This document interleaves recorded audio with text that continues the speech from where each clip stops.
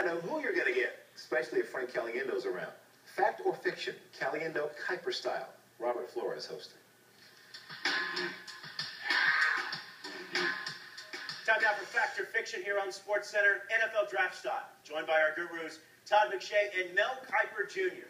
Todd, let's start with you. Fact or fiction, Jarvis Jones is a top 10 pick.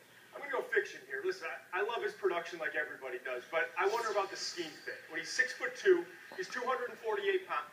Why is Mel disagreeing? He's 6'2", he's 248 pounds.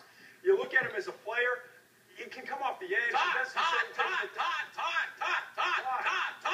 When take a look at his production, the SEC as an outside linebacker, playing through an injury 2 successive years, putting up incredible numbers, tremendous motor, can beat you a variety of ways. I think this is a guy to be deserves to be a top 10 pick. Well, there you have it, two of the best football minds in the business, yet somehow they can't agree on anything.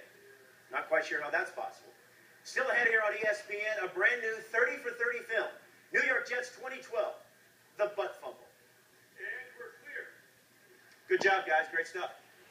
Nothing like a hot cup of coffee. Oh, Todd, I could disagree with Todd. I take a look at a standard cup of hot Joe that compares the dynamic, hard-hitting, electric, cold beverage like an iced mocha frappuccino out in Seattle, the Starbucks franchise. Gives you a bigger burst, cooler temperature, no need to blow on it, because this one's ready to drink now. Mocha frappuccino, extra ice, firmly entrenched at the #1 position on my big menu board.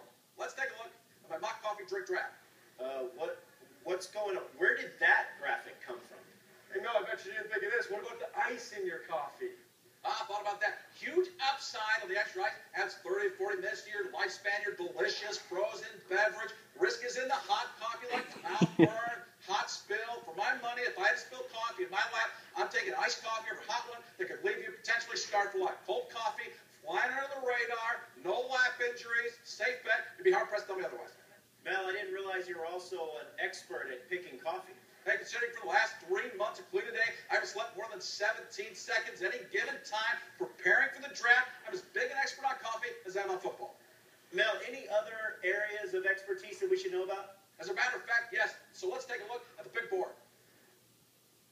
Oh, great. He makes his own graphics. Teleporting, Mel? What is that? Todd, number 4, teleportation. How's that, huh?